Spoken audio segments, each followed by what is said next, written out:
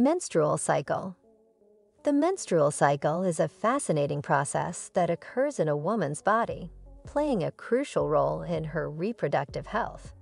Today, we will dive into the intricacies of this natural cycle and explore its stages. The follicular phase.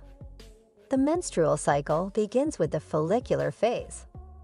This phase starts on the first day of menstruation, when the uterus sheds its inner lining from the previous cycle. Simultaneously, hormone levels, particularly follicle-stimulating hormone, FSH, increase, signaling the ovaries to prepare an egg for release.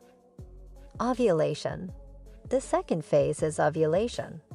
Around the middle of the cycle, usually between days 12 and 16, an egg is released from the ovary. This occurs due to a surge in luteinizing hormone, LH, triggered by the hypothalamus and pituitary gland. The egg then travels down the fallopian tube, awaiting fertilization. Luteal phase. Following ovulation, the luteal phase begins. The ruptured follicle transforms into a temporary endocrine gland called the corpus luteum.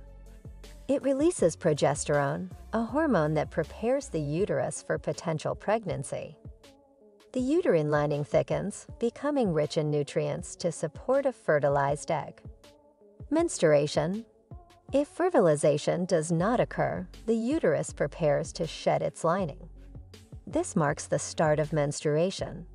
Estrogen and progesterone levels drop, causing the blood vessels in the uterus to constrict, leading to the shedding of the uterine lining. Menstruation typically lasts around 3 to 7 days,